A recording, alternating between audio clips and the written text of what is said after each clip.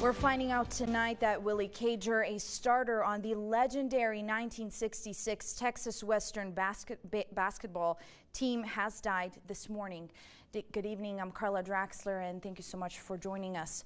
Cager died on the 57th anniversary of the NCAA championship title when Texas Western's historical team of an all-black starting lineup won over University of Kentucky. And this story even making its way to the big screen in the film Glory Road, where Cager took part as well. Our KTSM sports anchor Sam Guzman joins us live. And Sam, this is some really sad news for El Paso. Cager was still very much involved with UTEP basketball to this day.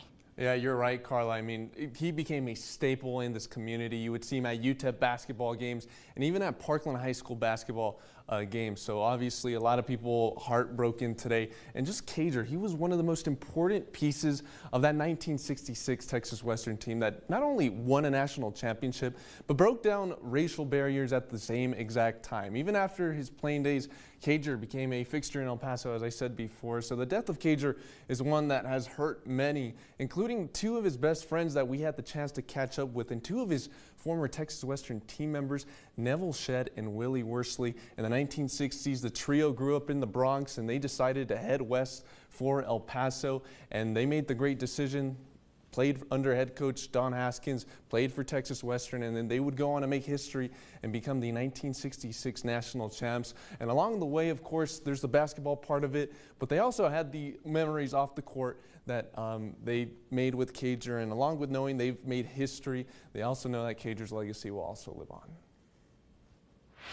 You know, with Willie being, so very close to me, it was a shock. And looking down the glory road, other great athletes that are now in heaven, him joining them, it hurts. It hurts.